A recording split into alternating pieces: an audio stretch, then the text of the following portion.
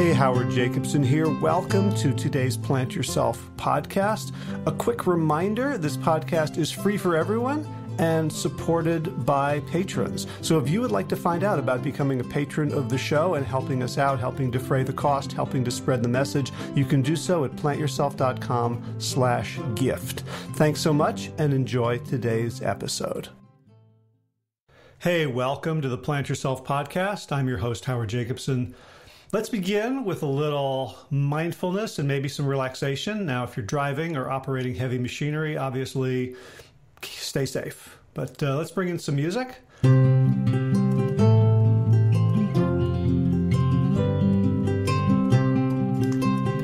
right, so I invite you to take a couple of conscious breaths.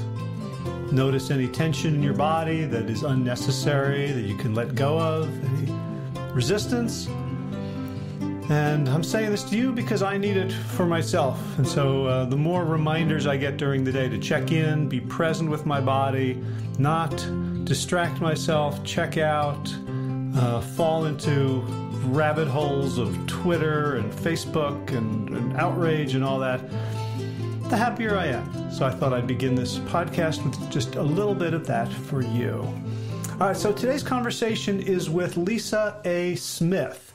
Lisa is a serial entrepreneur, and she's made it her life's work to empower. That's not a word. To empower the Black community with information, skills, and philosophies that support health, peace of mind, and mutual aid.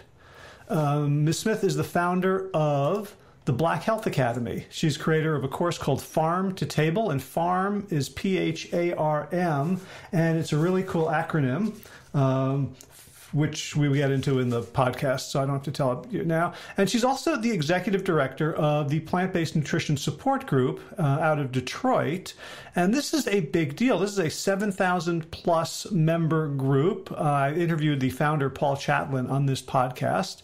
And she has really interesting experiences running it, growing it, bringing her perspective to the membership. So in a minute, you'll hear the whole conversation, so I don't have to, tee it up for you or tease you about it. Three quick things.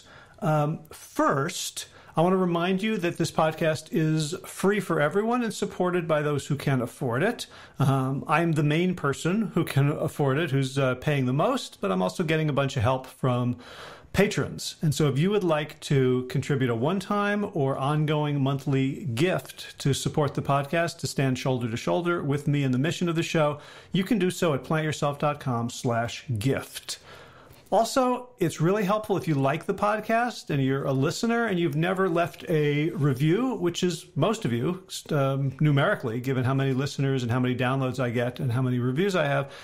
If you don't mind taking a moment to go to Apple Podcasts or Stitcher or Spotify or wherever you get your podcasts and let people know about it, that really helps the podcast rise in the rankings so that more people can discover it.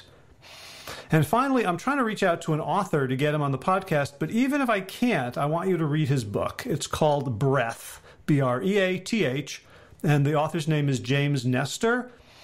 And he has convinced me in this book that breathing, the way we breathe, plays as big a role in our overall health as does nutrition. And coming from me, that was a shocking revelation because I've, co-written a whole bunch of books on nutrition. I have the Plant Yourself podcast, get it?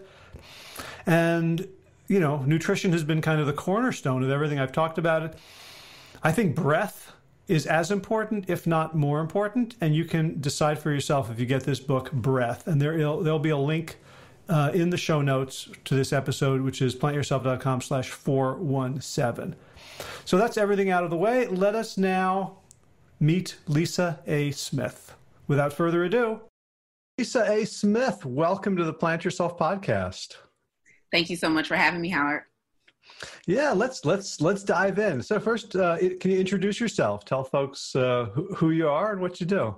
Absolutely. So I'm Lisa A. Smith. I am a serial entrepreneur. I started my first company in 2015, my second in 2017. I started Professionally Fit in 2015 and the Black Health Academy in 2017, all working in the realm of health and plant-based nutrition. organizational wellness. I'm also the executive director of an organization called the Plant-Based Nutrition Support Group, where we focus on utilizing a whole food, plant-based, no oil diet to prevent and reverse chronic disease. I'm the author of The Plant-Based Foodie and the creator of a course, called Farm to Table, which is a course I created about almost 4 years ago now, which helps individuals make the transition to a whole food, plant-based lifestyle. I'm certified in plant-based nutrition myself, a professional speaker, and I absolutely love this work. So thank you for having me. Awesome. I have to admit, I did not realize that PBSG had an executive director. I thought it was just Paul working 36 hours a day. No, Paul asked me to come on as the executive director. We're going on a year now, Howard. I think it's been since August of 2019. So wow, I'm now running the day-to-day. I work very closely with Paul. So he's cut that down to about 34 hours. That's awesome. It's such a great organization. Excuse me. It's such an attainable model for every community. Agreed.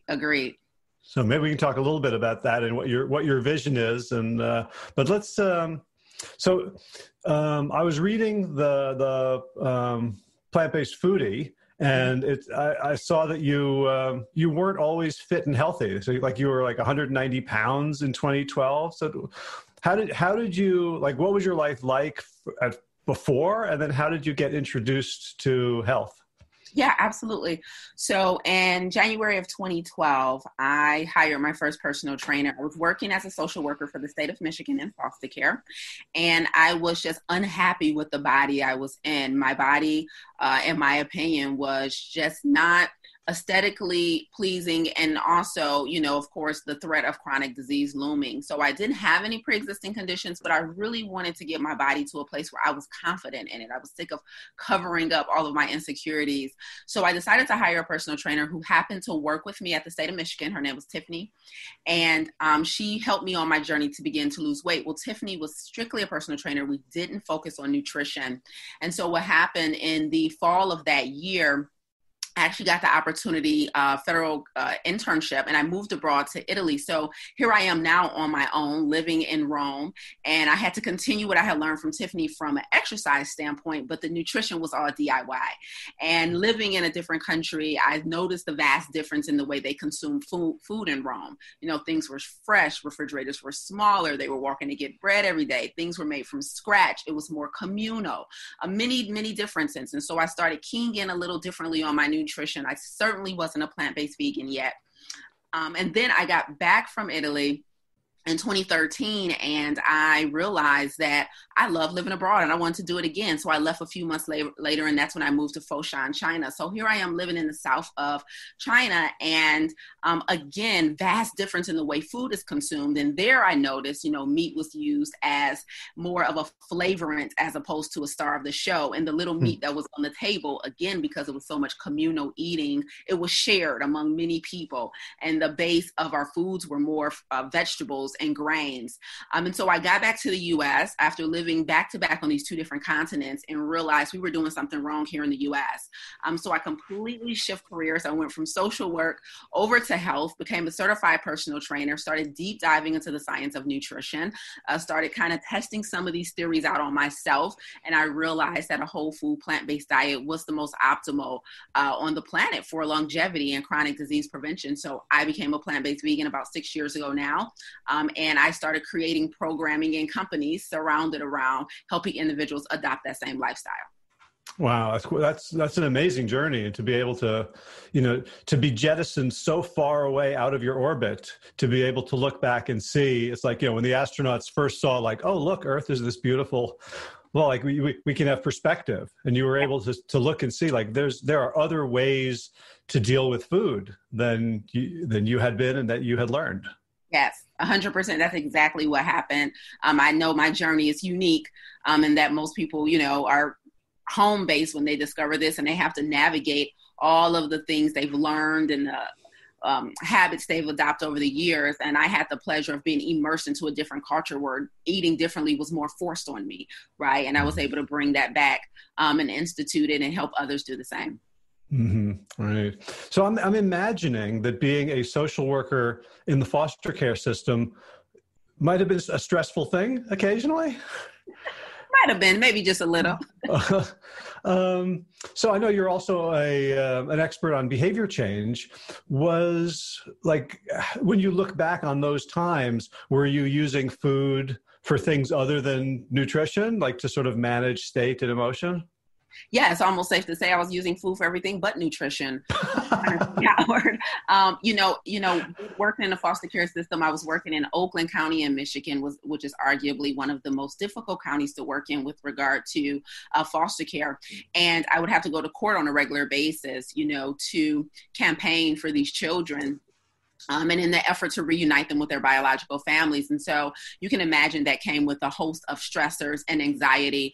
And I, at one point, Howard, thought I would actually be on medications for anxiety because of how stressful it was. Because I had some cases where the biological families were so combative, right? They blamed me and the state for taking their kids and not the circumstances. And so they would literally be, spouting vitriol in the courtroom. And I would have, high amounts of anxiety because of it. And so, quelling things with food and letting food be a comfort and letting food be that one thing that I can control and that makes me happy for that short period of time was really my story. And it wasn't until I completely eliminated refined sugar from my diet that I realized there is a such thing as food for a better mood. And we really can use food. It's not just physical medicine, but mental and emotional as well. And it's been an absolute game changer. So I'm curious because working in that part of the social system, you kind of, you see the worst effects of the breakdowns in our society, right? Like everyone's talking about it, but at some point there's a rock bottom where all of the forces, and yet you then shifted to like health and wellness and nutrition and fitness. How do you square that circle? Like people are living, in poverty, under the effects of systemic racism, under the effects of systemic classism, under the effects of neglect by state, by authorities, by infrastructure. And then you say, well, the way to solve this or a way to solve this, or an important thing to address is health. Yeah. How did that come about for you? Reading and studying. So although I'm certified in plant-based nutrition, getting certification is just not enough. And I study nearly every day my craft. And when I started seeing the data actually showing how food literally impacts the emotional stability, the problem-solving skills, your mood, your compassion, even your levels of aggression, that's when I realized, the way I want to impact the community with my programming is teaching individuals that, hey, yes, we want to avoid heart disease and we want to avoid hypertension and high cholesterol. But if we can literally teach health and teach a better way of eating in these more impoverished communities, more vulnerable communities, it can really change their outcomes. It can change even their ability to perform in school. It can change the outcome. So, okay. So, one of the great books that I read on this was Fast Food Genocide by Dr. Joel Furman. I thought did an excellent job of articulating the science and the data showing how food literally impacts behavior. And when we are dealing with populations who live in food deserts, and when we're combating things like access, it's really important to address how literally changing what's on their plate can impact their outcomes in their daily lives. Everything from intelligence to accessibility to problem solving. It really should be a modality that's instituted in what we call the programming to reunite families or to help families get out of whatever situations they're in. We like to address housing. We like to address finances. We like to address education. But we really also should be addressing health and nutrition as well, which will make a huge impact on all of those other things. So I'm guessing as a social worker, you probably studied very public health approaches to these issues. And there's a way in which telling people you can improve your plate, you can make better food choices, in some ways goes against some of the tenets that I learned. I studied public health, and I'm seeing it more. I'm going to ask this question from a very sort of ignorant, innocent place, right? So like last year I read Ibram Kendi, How to Be an Anti-Racist. And he's arguing that anything that sort of puts the onus on the disadvantaged group is unfair.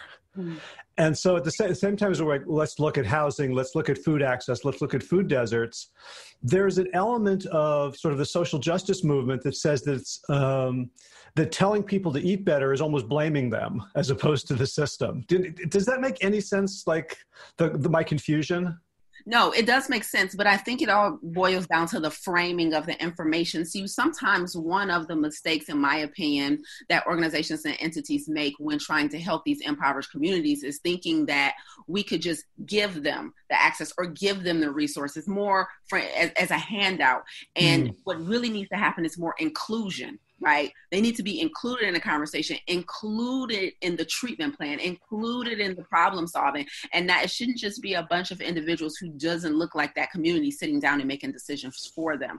So I believe the onus is on both sides, right? There is a plethora of systemic oppression and racism and injustices dating back centuries. Absolutely no doubt about it. But at the end of the day, too, though, does an individual make a decision on what to eat on their own? Yes, but then the argument can be made that, well, they didn't know anything else, right? And so then it's our responsibilities to create platforms where they can be educated. So that's the reason I created the Black Health Academy in 2017. Now with me educating you on what nutrition looks like, now with me educating you on how to read food labels, what these sugars and the meat does to your body and your brain, right? And you making the decision then after having the knowledge and being provided the knowledge, and being included in a conversation, you then making the decision to continue to consume these things brings up a different part of the conversation. So I agree that we certainly shouldn't completely put the onus on them, but we do make individual choices in our own lives and in our households. And so both sides need to be brought to the table and be made to understand one another. That is so helpful. That really clarifies a couple of things for me. So you the first thing you would describe yourself as is an entrepreneur, serial entrepreneur. And from my understanding of entrepreneurs is that you look for gaps and you fill them. Yeah. And so what was the gap that the Black Health Academy filled? Like Black people don't have different health needs, right? So what was missing that you felt you could step in and contribute? 100% representation, 100%. So it's a simple question. So when I started mastering plant-based nutrition, Howard, I can say definitively that 99% of the books I read, the lectures I went to, right, the talks I attended, the YouTube videos I watched, were by Caucasian people. And I'm not even going to say non-people of color. It was Caucasian people, right? There was no diversity. And mostly, and I would say out of that 99%, most of them were men, right? Only a handful of women. But there was no representation. So what I began to see and notice is that anytime we want a group of people to adopt something or consider it as this modality as a treatment plan, there has to be some type of connection, right? And they have to see themselves doing it. And the way most people are able to see themselves doing something is by seeing other people that look like them doing it. And so I started the Black Health Academy simply because there was a huge gap. Like in the vegan and plant-based world, that's still looked at as mostly an elitist diet. I remember I was speaking at University of Michigan last year. They had me come in and specifically talk about the intersectionality of race and veganism for this exact reason. And the audience was made up of mostly, students who were not people of color. And I said, why did you guys go plant-based? Why did you become vegan? And most of them was for the environment and was for the earth. And for us, what I was telling them is that most people of color, we choose this diet specifically for health reasons, right? The earth and the compassion and the animals comes later. We're just trying to lower our blood pressure, get rid of obesity, get rid of cancer, get rid of the type 2 diabetes.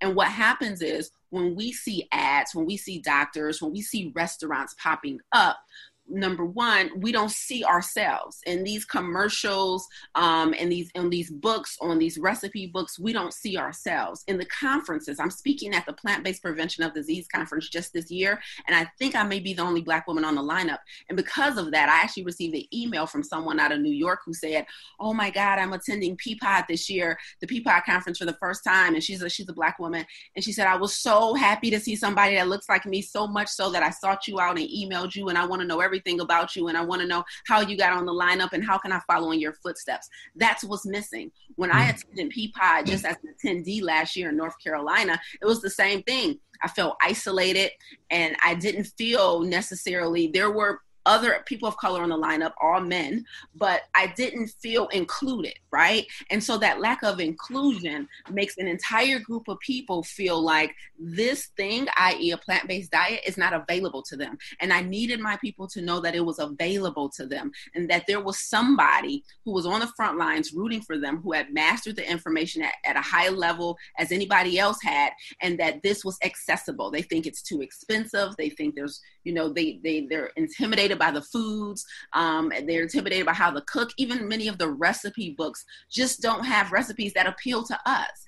And so I felt like it was really necessary to create a platform curated for us, by us, and that people of color had representation. And I can tell you, Howard, my signature course, Farm to Table, I've gotten so many students. It's made up of mostly people of color, mostly Black women, to be honest with you. And we've had hundreds of students come through my course. And I've had emails from students that say, I literally was seeking out a course that was specifically addressing people of color, a plant-based course, and I'm so happy I found it. And so that's the gap we're filling. Say more about the recipes. What, because I have no idea. So our foundation in eating, a lot of time, people of color, is unfortunately this diet was forced on us, but it is what it is. It's a lot of soul food, right? And there's a lot of hearty things that we're brought up on, and there's things we're not brought up on, like quinoa, right? And while we introduce those things to our students at the Black Health Academy and Farm to Table, when somebody is making a transition to a plant-based diet, familiarity is key, right? And so having recipes where they feel like, I know what this is, I feel comfortable with it. This is essentially what I normally eat, just with the meat removed, even down to the seasonings, which is a huge, huge point. A lot of organizations that I've been a part of and recipe books I've bought, even the seasoning combination just doesn't stick the taste buds like we're used to in the Black community. And so it's really important that we're able to see some of those soul recipes and some of those things that we're used to, barbecue recipes that we're used to, and able to replicate that in the plant-based world and make people feel more comfortable with making the transition. And so it makes a huge difference, quite honestly. So is there a difference between like the Black soul food that you'd find, sort of a good transition food, and basically Southern cooking? There's always a difference. The transition food, when you say the soul food, transition food, you're talking specifically about the vegan food? Well, just the flavor profiles.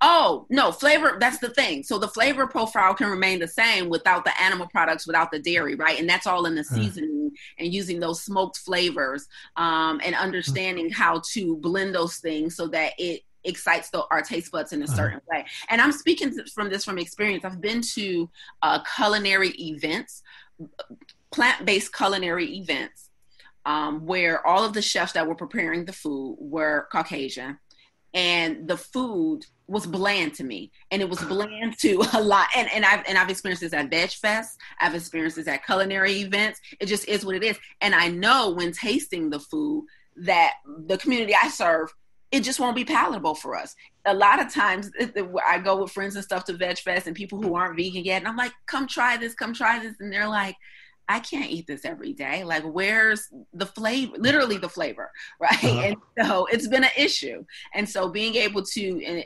teach our people how to make the transition with those flavors that they can still enjoy without the added, detriment of chronic disease is one of the perks.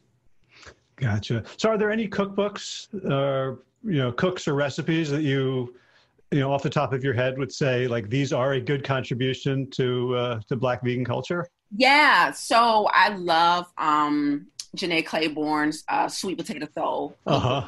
Yeah, I think she's awesome. And so what's very difficult for me is that I teach a difference between plant-based and vegan, just vegan versus plant-based. And so there are actually several vegan soul food cookbooks by people of color, but I wouldn't recommend or endorse them simply because they're loaded with so much oil Mm-hmm. and so much processed vegan food. Right. And so if the recipes call for go out and buy, a fake cheese, go out and get some fake chorizo, I don't endorse it because I teach this diet for health. So I need the meals. And that's what I like about Sweet Potato Soul. That's what I use in my recipe book. I need the meals to be made only from whole, real food and not a bunch of vegan processed foods. So that probably would be the only one I would endorse because the others are just loaded with stuff that still wreaks havoc on the body and brain.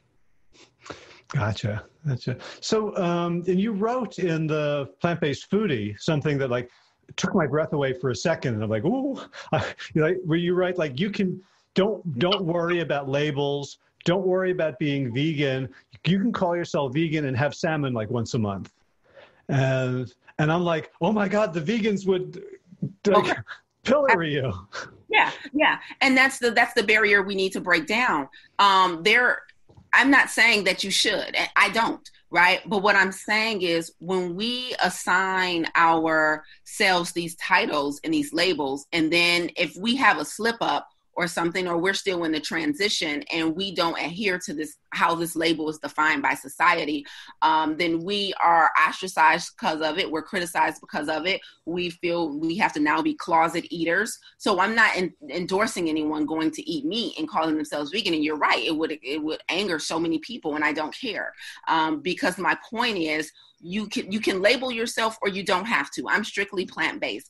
And there was a time where, I was making the transition. I was pescatarian at some point before I went completely plant-based.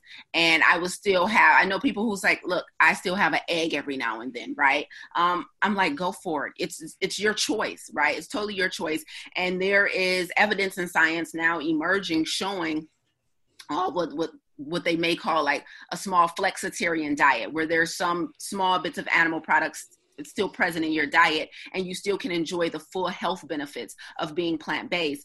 And that comes out of, a lot of the Mediterranean cultures. And so how you label yourself is up to you. If you're still making that transition and there's still a few things that are still present in your diet and you still want to call yourself vegan, I'm not upset about it.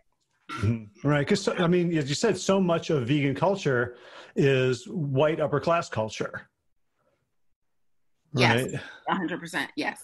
And I've become sensitized to these, like for me, like, oh, the plant-based vegan movement, like we're fine, like we're this oasis of sanity in a crazy world. And I began to see that wasn't the case, thanks to my friend Milton Mills, whom I think I think he was one of the other Peapod presenters of color last year. And also, we have here in Durham, North Carolina area, we have a Veg Fest that has in the last year and a half really reached for diversity. And we've had, sort of racism panels and, so I think my role here is to help my fellow Caucasian and Caucasian males see that there are more sides to the story, right? Because the first wave was all these old white doctors, and God bless them, right? They're beautiful souls and they've done great work, and yet we tend to think of they're the real ones, the authorities. What I don't know. What would you say to us?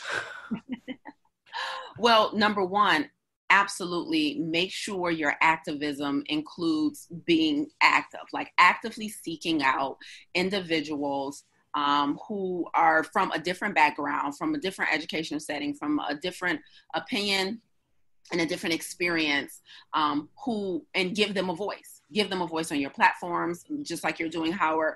Give them a voice at your Veg Fest. Give them a voice in your company. I, even myself, if I'm being completely honest, was taken aback when Paul Challen asked me to be the executive director of the plant-based nutrition support group, because PBNSG is made up over 80% of white people who are about 50 and up, Howard. And here I am, 20 years their junior, easily, many of them. And many of them, you know, I now have the responsibility of directing their day-to-day, right? Our staff, our volunteers. And I cannot even pretend that it's been easy being a woman of color leading an organization where there is zero other people of color on the executive staff, on the board, even from volunteers. There's one other Black woman that I can identify by name who's active. But other than that, you can't even imagine what it's been like. And so for Paul to say, Lisa, I saw the brilliance in you. I think you have a passion around this content. You have the education. You've been running companies for years. And I want you to step up. That I was even taken aback by that. It's nothing I applied for. I didn't even know he was looking for anyone. But, you know, follow in Paul's footsteps in that, you know, give people of diverse backgrounds an opportunity in your organizations, on your platforms, give them a voice, but don't give them handouts. It's not that we want to be handed a position. We should be qualified for it. The issue is we don't want you to hire us because we're Black. We want you to not hire us because we're Black, right? And so there's a big difference in that, big difference, right? Because you want qualified individuals, right? But you're absolutely right. I've literally felt a lot of times from our community, even at PBNSG, unfortunately, that, you know, my voice and my education wasn't respected because I didn't look a certain way. And people will yield their questions to, you know, a white doctor who sits on our board. And so, but when I get on my platform, I'm the authority and I'm spouting the same information, but it just looks and feels very different. And so I actually recently wrote an open letter to our entire community, over 7,000 people at PBNSG. And I had one woman, and the title of my letter was Being a Black Woman in America. And I had one woman reply and say, I was so happy to see you become the executive director of PBNSG because I want to interact with Black people more. And I was thinking to myself, that was something that you could have done on your own, right? It's just, that's privilege in and of itself, waiting for an entity that you're already part of to appoint someone as Black so that maybe you can have a few conversations with a Black person, right? And so that was shocking to me. It's like, hey, now I can say I know or I engage with because I want to know what you people are like. And so it's just little microaggressions like that chip away at us, and then we can bridge that gap a little better when we intentionally seek out authorities in these fields. They exist. People exist. I have colleagues, right? But we don't know about them. And like you said, if we haven't went to, you know, gotten all the degrees or been plastered on the big stages or at the Veg Fest, have a host of books behind us, a lot of times our information isn't respected, and that needs to change. Right. And so, you know, one example that I'm discovering is I don't know, like 1% of my white plant-based friends know who Dr. Sebi is. Mm-hmm. And every Black vegan is Dr. right. Sebi. and you go to Wikipedia and you look at Dr. Sebi and you see he's a quack, he's a fake, he's a fraud. And yet he's, you know, so he was not educated in the Western system. It's a sort of a folk tradition. And he, you know, he comes from a different place, and yet he's saying the same thing, like 99% the same thing as Esselstyn, as Furman, as Campbell, as Barnard. Absolutely. And it's crazy because, you know, he's from Honduras, right? He was educated on the land, from the land. He's direct to the source. It's interesting that a lot of the plant-based doctors and authorities on plant-based nutrition didn't even learn what they know in medical school. They had to seek out subgroups, right? Because it's not taught in medical school. That's well known to this day that nutrition science is not focused heavily on in medical school. And so they too had to get additional education and experience on integrative medicine and all of these other holistic practices outside of, they reference their colleagues' books, right? They lean on people like Greger or T. Colin Campbell and their books and their studies. They don't say what I learned in medical school, right? But as soon as you have someone who's now an authority on these things, who was raised from the land, from the plants, and you're right, Sebi is like, we're striving for a mucus-free diet, and here's how you should eat plant-based, and here are the hybrid foods and all of these things. And he beat a huge case in the state of New York where he was charged with practicing, medicine without a license that he was able to be. It was monumental. But of course, like you said, fortunately in this country, we respect letters after someone's name as opposed to really digging deep into their experience. And prior to Western medicine even existed, there were medicine men and women in our community, right, who were more respected because they lived and studied the land. And now those people are being labeled as quacks. It's really backwards. Can you say a little bit more about Dr. Sebi? Because I don't know that much about him, and I'm guessing my audience doesn't either. Yeah, I mean, Dr. Sebi is a huge holistic practitioner. He's since passed, but he has a huge following. His family still continues his legacy today as far as selling his products. He's a huge proponent of a plant-based vegan diet that's free of mucus-causing foods, and that includes starch, and that includes animal products, and hybrid foods. There's actually a food list that you can find easily on the internet called like Dr. Sebi's approved food list.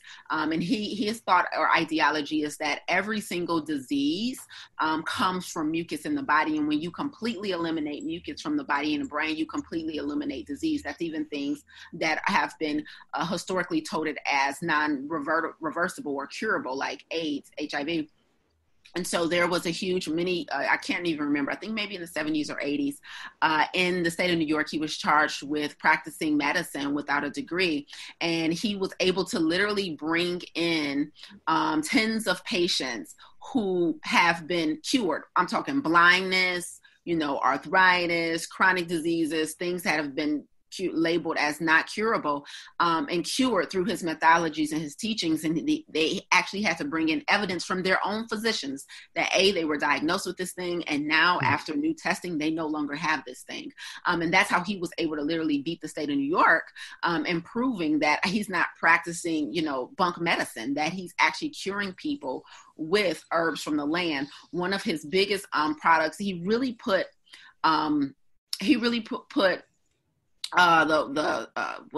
what is it called? The sea moss on the map. That's what I was thinking of. Irish sea moss. So he really put sea moss on the map, and it's one of the most powerful things you can take in your dietary regimen with regard to having 92 out of the 102 vitamins and minerals that we need to thrive. And so sea moss, his family still sells it. There's a entire line of products where you can reach out to his family, his children, and even his wife, and get actually a concoction made for you depending on your pre-existing condition. So Dr. Sebi is really powerful, uses all the different plants and herbs from the earth to help eliminate your body from of all that mucus. And of course, you pair that with a plant-based diet. Right. And so when I see his work and I hear about him, like part of me gets nervous that, like, in the plant-based community, we are striving to be like scientists, right? To say like we're not the same as, crystal healers and tarot artists. Like we really want scientific credibility. And yet when you look at the pioneers, all of them, right? Campbell was basically, sidelined at Cornell. Esselstyn was sidelined at the Cleveland Clinic. Yeah. Modern cardiologists are being sidelined because they're not bringing in enough money. It's almost like we're the immigrants and we've arrived, and now we want to keep out all the other immigrants because, right? Because there's a lot about Dr. Sebi that is not scientific in the way that we think about it, and I think it makes some people very nervous to start, lumping ourselves in with folk healers. Yes, it does make people very nervous. I agree 1,000%. But he also literally has thousands of people with evidence who have, used his products, who have followed his teachings, who have adopted his diet, and they have proven to be extremely beneficial and true. And I personally believe we should blend ourselves with the crystal healers and the essential oil and the meditators. And we all can say that health is more than just physical, and we can say, you know, mind, body, spirit, and it all works together. Community, it all works together. We know that the number one indicator of long life and longevity is actually not your physical health or what you eat or your diet or your genes, it's social connections, right? And so we can say all of this verbally, but then when it comes time to commune and bring all these modalities together to work as a treatment plan to heal ourselves optimally, that's when the breakdown happens. And I believe we should embrace more people who practice these and learn from them, because the evidence speaks for itself. Unfortunately, because, and it's almost like what came first, the chicken or the egg, but unfortunately, because a lot of these modalities are looked at as quack or bunk science, no one would even think to give it the funding to get the scientific proof, right? Like, because most of these practices are practiced a lot of times by people of color or people who come from more indigenous cultures, where, you know, these things that are looked at as magic or whatever are used to heal the community, right? But they won't be respected, and they won't be given the platform or the funding to establish it as a more respected modality. And so we have to do it kind of on the side. In Farm to Table, you know, we talk about visualization, we talk about meditation, we talk about chakras. All of that is important. It's impossible to just eat a plant and achieve optimal health. It just doesn't work that way. Right. And in my experience, the Black community is more open to things outside the mainstream, yes. Partly because the mainstream has been so cruel and violent. You know, like I remember my first week in graduate school in public health. It was in 1993. We were having a kind of, you know, it was like the height of the AIDS crisis, and I was at Temple University. It's a you know, inner city school, and like 60% of my classmates were Black, and we're having this discussion, and a bunch of them are saying that they thought that AIDS was like a conspiracy, and I was like, my jaw dropped. Like, I don't understand. Like, how could an intelligent person think that? Then the next week, we were assigned the book. I think it was called Bad Blood, about the Tuskegee syphilis experiments, and I'm like, oh, I get it now. Right? Like, there's both more of a distrust, yes, and more of a trust of things that are outside of our mainstream. Absolutely, you hit the nail on the head with that one, Howard. Quite honestly, iatrophobia. Fear of the white coat is a real thing. And one of the things we teach at the Black Health Academy is Black health history. And so things like the Tuskegee syphilis experiment, people like Henrietta Lacks, people like John Marion Sims, who's deemed the father of gynecology, who used Black slave women to experiment in his own backyard without anesthesia. Like, we have been used for the advancement of this entire country, but specifically for the advancement of medicine and technology against our will for literally hundreds of years. So you're absolutely right in that. Once someone has that experience like you had, and I'm so glad that happened for you, you can then, if you're open-minded enough, understand where we come from and where we stand. It's like, we've been told so many falsities, right, for the advancement of medicine in this country. Right here, we're just you have bad blood, so we're going to give you this medication, when really we just want to see how to cure syphilis. That is a traumatic experience, and there's years of trauma in that way that has caused us to show up and be cautious in the way that we do. And so, unfortunately, only 5% of U.S. physicians are Black, right? And so imagine not feeling like you can even connect and have an understanding with your healthcare provider. Of course, many Black people believe, and not wrongly, that, hey, you go to the doctor, you go to the hospital, you don't come out. And so we don't want to go. Right. We've seen this with COVID-19. Hispanic people and people of color have disproportionately been impacted by COVID-19. Right. And there's all type of theories as to why that is. But the fact of the matter is, it's no question that we are disproportionately impacted by nearly every single chronic condition and chronic disease and pandemic in this country. And we have been used historically, our bodies and our brains have been used to advance medicine. And one of the best resources to learn that historical data and reference is a book called Medical Apartheid. Medical Apartheid does an absolute phenomenal job of chronicling how people of color have been used in this country for the advancement of medicine. And it really helps you to understand why we feel the way we feel about medicine and healthcare. And so you're right. We are more likely to lean a little more towards maybe a conspiracy theory or not be as trusting of some of the data and information that comes out. A lot of times the data is not necessarily wrong in the studies and their results, but they were skewed from the beginning because their entire population sample didn't look like us. There's so much that happens with regard to medicine that causes the outcomes to say one thing about us that we sometimes can't wrap our brain around when we dig into the intricacies of how they attained that data. Right. And I'm thinking about, I heard a piece on NPR a while ago, like the one area in which the Black community is doing better than the white community is opioid addiction. And the reason is that white doctors, subconsciously or not, don't think that Black people's pain is as real as white people's pain. And so they're not being prescribed, these deadly painkillers. It's like, oh, great, Look at that. So once the unconscious bias worked in our favor, go us. So, you're absolutely right. There has been, and it was told in medical journals and things like that many years ago that, Black people don't have a higher pain. We have a higher pain tolerance. And for that reason, we don't need to be prescribed pain medications or pain mitigation techniques as soon as our non-Black counterparts. And I've actually had people in our farm to table, in our Black Health Academy classes. We teach a class every month called Get Planted.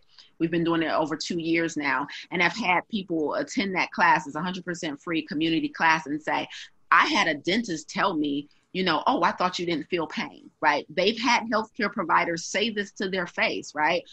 They did a study of medical school students a few years ago that showed the exact same thing. Like, I thought they didn't feel pain. And so what does that mean? That means when they're being diagnosed with something, we're more likely to be diagnosed at a later stage of something too late, right? Because our doctors thought, hey, we thought it was just a matter of go lose weight or go get your blood pressure down. And so I've had personally a doctor tell me he was shocked that I wasn't overweight, that I didn't have high cholesterol, that I didn't have hypertension. He was literally shocked by it and wanted to know what was my regimen and what did I do. It's just appalling, the experiences that we have. And a lot of people like to say they're imagined or, we're just constantly pulling the race card. But that's not the case. This is our lived experience every single day. Yeah. So when you work with farm to table, what are the behavioral challenges that you work with people to overcome? Yeah. So in farm to table, farm is spelled PHARM, by the way. And the reason for that is because I created something called the farm canvas. And PHARM is an acronym, and that acronym represents the biggest barriers, or as you say, behavior challenges that people face when they're trying to adopt a plant-based diet or just really adopt a healthy living lifestyle. And so FARM stands for, number one, pills, powders, potions, and procedures. What people typically have experienced in their journey to health is using one of those to kind of shortcut their way to health. So whether that's pills like vitamins or weight loss pills, whether that's powders like your vegan protein powders, your green powders, whether that's potions like the lemonade diet, the cabbage soup diet, right? Apple cider vinegar, right? Or if that's maybe it's a procedure like a gastric bypass or the sleeve, right? And so pills, powders, potions, and procedures are something that we have to unlearn. And because what it has done is created this, there's got to be a shortcut mindset, right? And so the H in the farm canvas stands for harmful habits. And so this is, we describe in the course as, late after dinner means time for dessert. Or the example I give my students is every time I used to go to the gas station to put gas in my car, I used to think I had to go in and get a snack, right? And so helping them to identify the harmful habits that they do every single day without really thinking about it, that has led to the whatever condition they're facing. The A in the farm canvas stands for addictions, right? And so another behavior thing that we have to deal with is addictions to specifically SOS, salt, oil, and sugar. And so maybe addictions has been their barrier to success.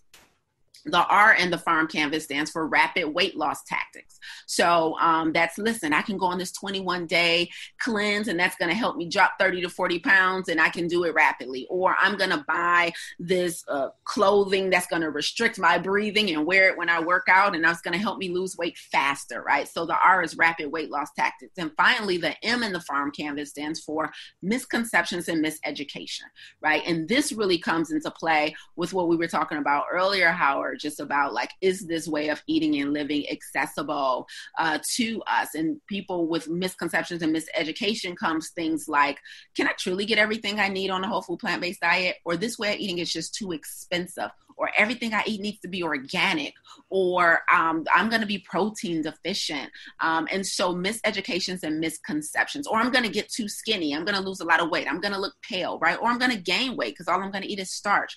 And so we go through each one of those in the farm canvas throughout the 6 weeks in the live course and break those down and help people begin to shift their behavior and their belief systems around what it really means to adopt a plant-based diet and be healthy. And so which of these, does it vary, or is there one that's sort of the biggest sticking point, or the first one? The one that I would say it's probably most common for most students, because each student has to identify at least two on the farm canvas that they believe have been barriers. And probably the most popular, hands down, is addictions. Addictions to salt, oil, and sugar. A lot of students come into the course with sugar addictions, with salt addictions, oil addictions. And so what's interesting about those is that they technically can all be considered vegan, right? So while salt, oil, and sugar is not necessarily an animal product, a lot of our students, when they enter the course, a lot of them are already somewhere on the spectrum of being plant-based. They're like, oh, I haven't eaten meat in 3 weeks or 3 months already, or I've been vegan for 10 years. But what is present is that addiction to salt, oil, and sugar, and they find out that's been their barrier to really reaching their goal. Mm-hmm. And just, in any community, those are pretty virtuous addictions compared to... Absolutely. That's worldwide. Right? Like, it's much better than, alcohol or nicotine or painkillers or cocaine. Yeah. I mean... Arguably, I consider sugar a narcotic, quite honestly. I mean in terms of like how they're viewed. Oh, yes, agreed. Like you can be a very virtuous person, a very good, responsible person, and still be completely addicted to, some combination of these. Absolutely, 100%. Which makes it harder, right? There's not the social pressure. No, that's exactly right. It makes it much harder, and they're like you said, there's no social pressure, so it's accepted. If somebody sees you consuming, nobody's thinking twice about it, not realizing that you're feeding an addiction or you're dealing with mental health issues that's causing you to use food as a substance. Yeah. So how do you help people, work through the addiction to get to the other side? Yeah, well, I use my signature PLANTS curriculum. PLANTS is also an acronym. And so I use my PLANTS curriculum. I'm a sucker for acronyms. It's kind of sad, really. But in these 6 weeks to help people identify their behaviors, one of the biggest things that we do and use is the mental health. So the L in PLANTS stands for lose your mind. And in week 2, in the course is strictly dedicated to behavior change, neuroplasticity, and how the brain works, how we create habits, how we create patterns. And we literally teach kind of the science behind how your brain begins to develop new habits and unlearn things, and how to use your brain, make your brain more as a slave versus your master, right? We like to say in the course that just like money, your brain makes a great slave, but a horrible master, right? And some of us are used and overcome by our thoughts, our beliefs, and you don't have to believe everything you think. And so teaching people, that's where kind of the behavior change science comes in week 2, where we really teach that. And then we actually give them the tools and resources. Sometimes some programs, plant-based programs, just focus on teaching them how to grocery shop and giving them recipes. That's not, you have to focus on what incites them to eat this way in the first place? What was their upbringing like?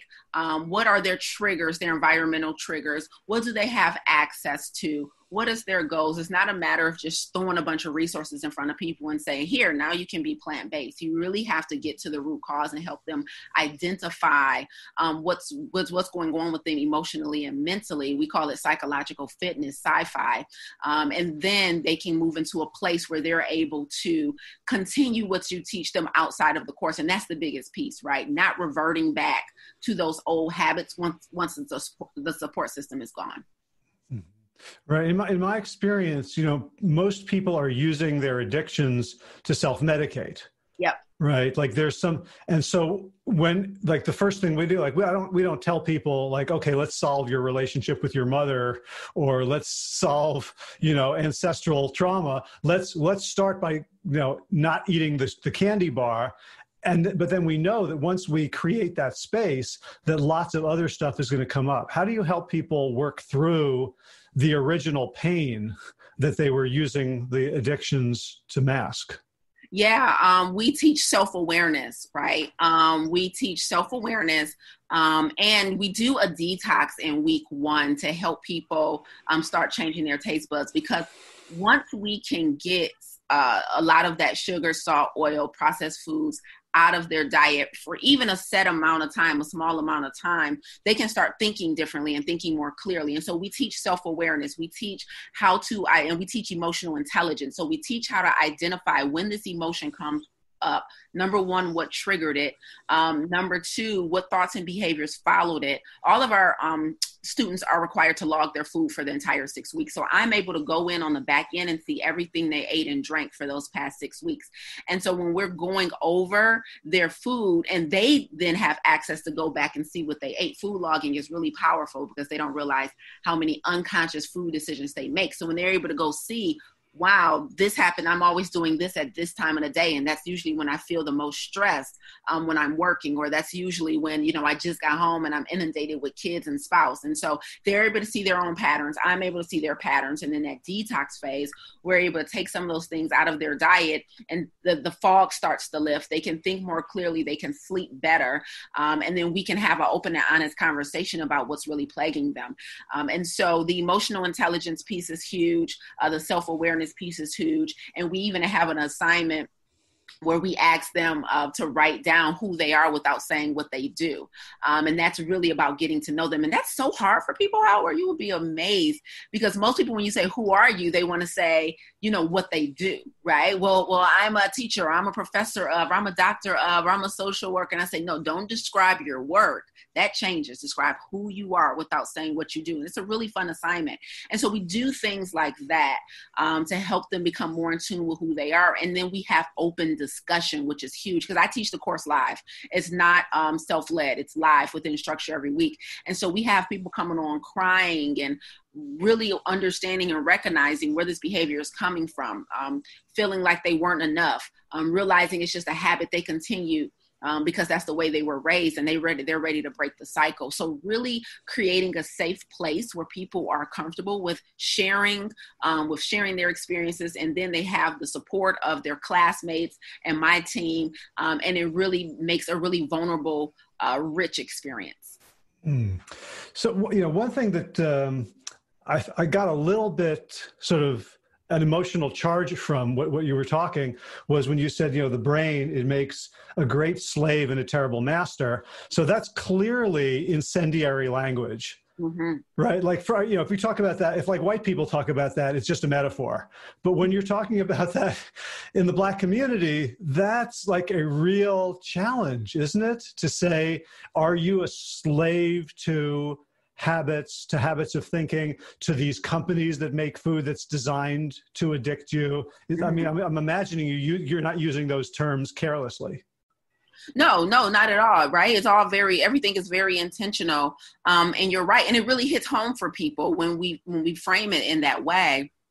But understanding that we don't realize that by the age of 35, truly about 90% of what we think, we feel, our emotional responses to things are programmed. we don't consciously react in that way. It's programming from the previous 20, 30 years of our experience and mostly of our childhood. And so what we inevitably have to do in the course, because in our course, our students are average around 35 to 55.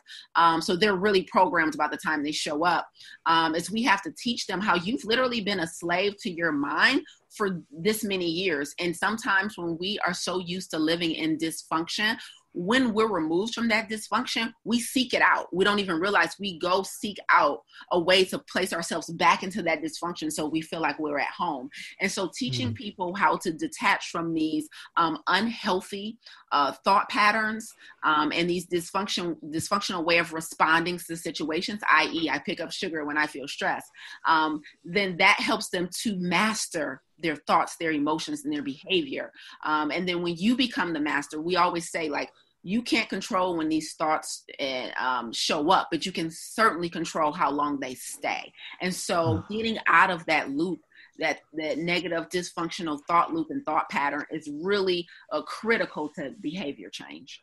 Right. And I mean, I'm fascinated by sort of using the metaphor of slavery because, I could argue that the big food companies are perpetuating a form of slavery, and that, like, we know that the sugar trade is essentially what led to the global slave trade, right? Like it's almost like in order to know our history as a species is to come face to face with outrage over things that are happening now. This wasn't slavery. This wasn't Jim Crow. This isn't redlining. This is, look, Aunt Jemima's gone as a symbol, but high fructose corn syrup marketed to Black people is going strong.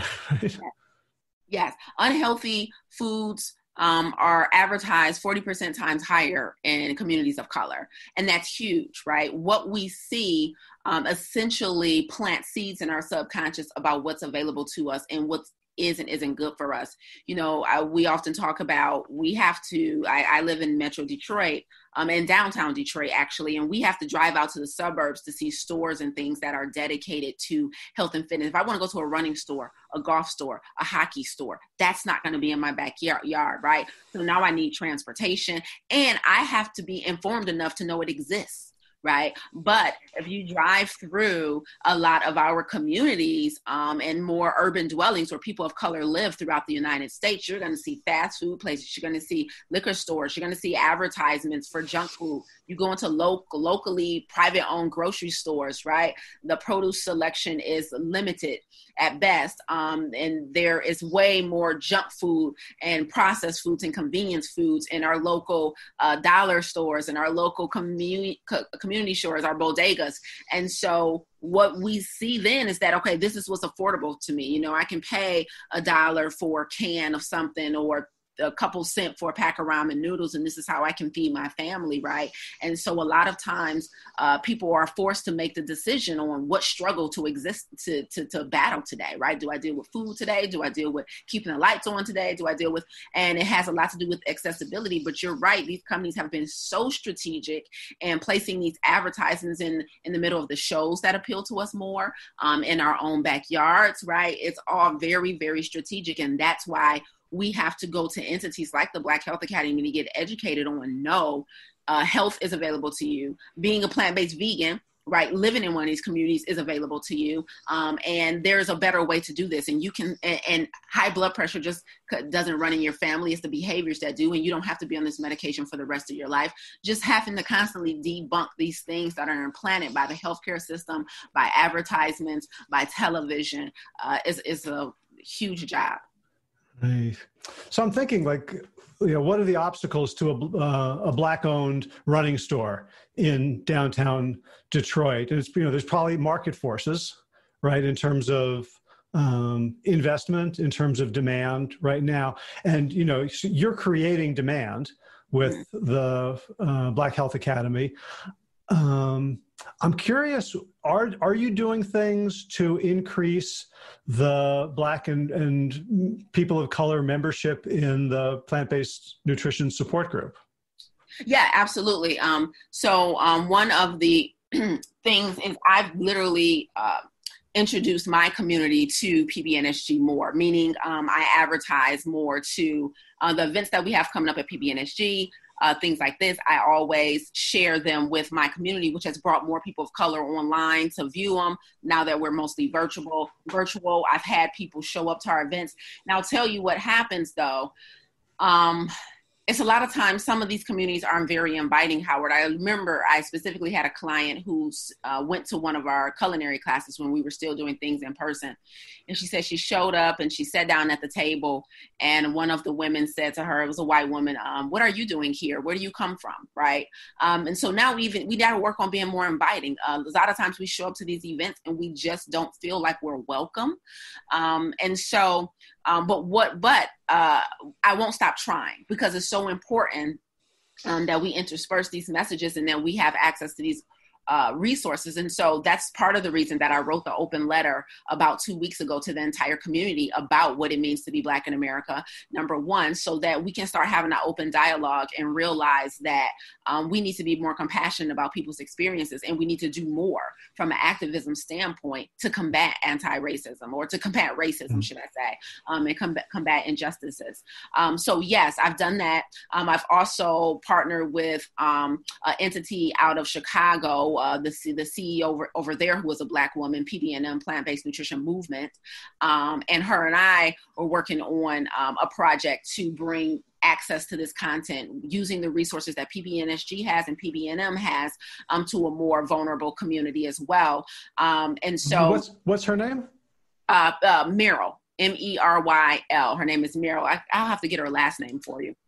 Okay. I should have it here. Maybe you can introduce us. I'd love to interview her. Yeah, we can talk about it. Her and I started working on some projects. So I think it was last year. And then with the COVID and everything, we put things on pause temporarily, because I told her I had a project that I was working on that I wanted to bring her in on. But we would meet every week, every 2 weeks, and talk about creating an entire program that's focused on people of color. But again, we're going to use the PBNSG and PBNM platform to target it, because we're like, hey, here we are, 2 Black women, executive directors of these huge plant-based organizations, and we need to do more to make it more inclusive. So absolutely. Great. So we're past the hour, so I'm be mindful of your time. Anything that we didn't talk about that you'd like to bring up or mention? No, I feel good about everything. Howard, we covered a lot today. Cool. One more question for you. Yeah. I've been asking guests this a lot because I really enjoy the answers. Any music that you've been listening to or that you like that most people don't know that, soothes your soul or girds you or makes you happy that people can go follow? What an exciting, fun question. Yes. So my go-to station on Pandora, Howard, is the FKJ station. FKJ stands for French Kiwi Juice. It is this French artist. And I think his music is amazing. So I love French Kiwi Juice. And I listen to that. I also like an artist by the name of Masego, Masego. And those type of vibes really chill me out. And so I love walking, running to them, or that's what I would kind of ride and brainstorm and think and problem solve on. That would be my background noise. Awesome. I'll put links to them in the show notes. Thank you. Wow. So Lisa A. Smith, this was just such a fun, exciting conversation for me. I'm so happy that we got to meet, and I'm so impressed with what you're up to, and so glad that you're doing it in such a way that it spreads and ripples out and compounds. Thank you. Thank you so much, Howard. And thank you so much for giving me the voice. I'm so happy. It's so good to be here with you today. All right. Well, take care, and I hope someday things will normalize and we'll meet in person. Sounds good. I look forward to it. All right. Take care. Bye-bye. Well, I hope you thought that interview was as cool as I thought that interview was. I kind of want Lisa to coach me. She has such great energy and such clarity, and can express those with those acronyms, the totality of the obstacles and the opportunities for us. I think just amazing. So let's see, what do we want to talk about now? One thing is, if you'd like to help the show grow, you can share this episode, which is plantyourself.com/417, where you can also see all the show notes, and you can watch the YouTube video of our conversation as well. You can share that link with others. You can, post on social media. Just tell one other person about this podcast. Help us grow our message. You can also leave a review on Apple Podcasts or Stitcher or Spotify or whatever your favorite podcast player is. You can also become a patron of the show over at plantyourself.com/gift. Let's see, in garden news, mulching is the topic of the week. We have a lot of mulch. Our local municipality sells large loads of mulch that you can just drive your pickup truck and they'll dump it on the back. And mulch is like the answer to pretty much every garden problem, one way or another, whether it's weeds, whether it's not enough soil life to support the microbiome of the soil that's growing the food, whether it's heat, whether it's not enough water, whether it's runoff, invasive species. Mulch is pretty much the answer to just about everything. So whatever question the garden's asking, these days we're putting 6 inches of mulch on top of it. In running news, I'm noticing that once I get up to 7 miles, my Morton's neuroma in my right middle and fourth toe start hurting. So I got to be careful of that. And while I'm figuring out how to heal it, keep my mileage down a little bit and compensate with some extra gardening. See point number 1, mulch.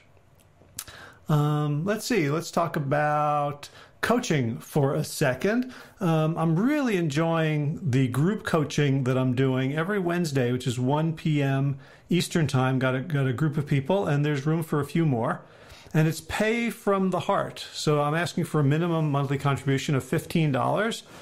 The standard is $50 a month, which is a weekly group call where I'm coaching a bunch of people at once, forming I think a pretty tight community, people helping each other.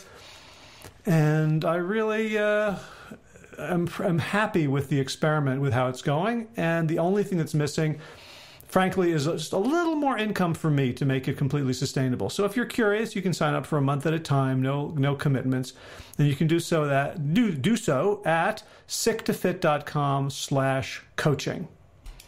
If you prefer working with me one-on-one, I have my signature laser coaching program. It's a full year of unlimited short calls. They get recorded, and you get the audio of every call, so you don't have to scribble notes. And that you can find at plantyourself.com/laser, LASER, all lowercase.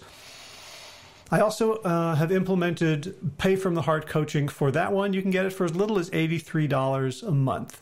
So if you're in need or want some extra support and help, you can check out those 2 options. So it's time for thanks. I'm going to truncate the thanks this week. My throat's a little off, and it would be very happy with the rest. But I am going to thank Will Ridenauer. Cue Sabali Dawn, the Dance of Peace, this beautiful song that has become the theme music for the show. Check out willridenauer.com for more of his gorgeous West African kora music. And I do want to thank our latest subscriber, Erica Piedra. Thank you, Erica, for supporting the show and helping me out financially so that the financial burden of running this show gets spread among many shoulders and not just mine. And thanks, of course, to all the other patrons. I promise I'll be back very soon to say all your beautiful names. That's it for today. As always, be well, my friends.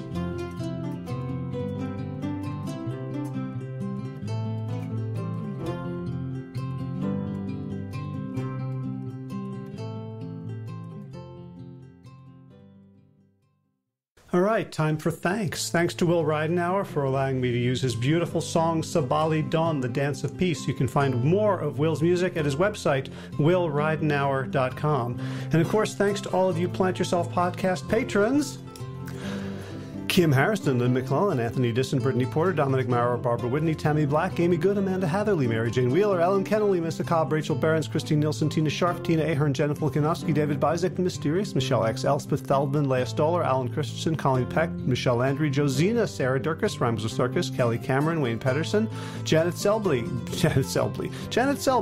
hi Janet, Claire Adams, Tom Franzek, Jeanette Benham, Gil Lacerte, David Donahue, Blair Cyber, Dorona Vizov, Gio and Carolyn Argentati, Jody Friesen, Ruth Ann Funderburg, Misha Rosen, Michael Warbeck, The Equally Mysterious, Tracy Z, Aviva Lael, Alicia Lemus, Rebecca Hughes, Val Linneman, Rhymes with Cinnamon, Nick Harper, Martha Bergner, Susan Ahmad, Ollie Levine, The Inscrutable Harry R., Susan Laverty, The Panda Vegan, Craig Kovic, Adam Scharf, Karen Burry, Heather Morgan, Kelly Machia, Deanne Norton, Bonnie Lynch at Plant Happy Oregon, Sabina Kurtzels, Nigel Davies, Marion Blum, Teresa Coble, Julian Rodkins, Breed O'Connell, Shannon Hirschman, Linda Ayat, Home Hedegaard, Izatu Zinwa, Connie Hainline, Aaron Greer, Alicia Davis, Heather O'Connor, Carolyn Jensen, Sherry Orlikoski of Plant Powered for Health, Karen Smith, Scott Morani, Karen Jo Crabtree, Tanya Lewis, Kirby Burton, Teresa Carell, Kevin McCauley, Elizabeth Rothschild, Ann Jesse, Cheryl Dwyer, Jenny Hazelton, Valerie Peltier, Peter W. Evans, Colleen Harrison, Justin Divich, Joshua Summermeyer, Dennis Bird, Darby Kelly, Lori Fanny, Linnea Lundquist, Valerie Hummel, Emily Iaconelli, Levy Wallach, Rosamund McAtee, Dan Picorni, Stephen Lehman, Patty DiMartino, Mike and Donna Kartz, Deanne Bishop, Bill Brielf, Gunter Schmidt, Marjorie Lewis, Kelly Molden, Trish Adams, Ian Kramer, Nancy Sheldon, Lindsay Bayshore, Gunmarie Hagan, Tracy Gullich, Laura Heaton, Meg from Mama Says, Rochelle Kennedy, Diana Goldman, Stacey Stokes, Ben Savage, Michael Kay, Holly Butler, David Hughes, Connie Rogers, Claire England, Sally Robertson, Paran Ganshi, Amy Daly, Brian Tourville, Mark Jeffrey Johnson, Josie Dempsey, Karen Schmidt, Pamela Hayden, Emily Perryman, Olga Sidorowska, Allison Corbett, Richard Stone, Lauren Vaught of Edible Musings, Aaron Hasty, Sean Owen, Sagar Nayak, Erica Piedra, Danielle Roberts, and Michael Lushton for your generous support of the podcast. That's it for now. As always, be well, my friends.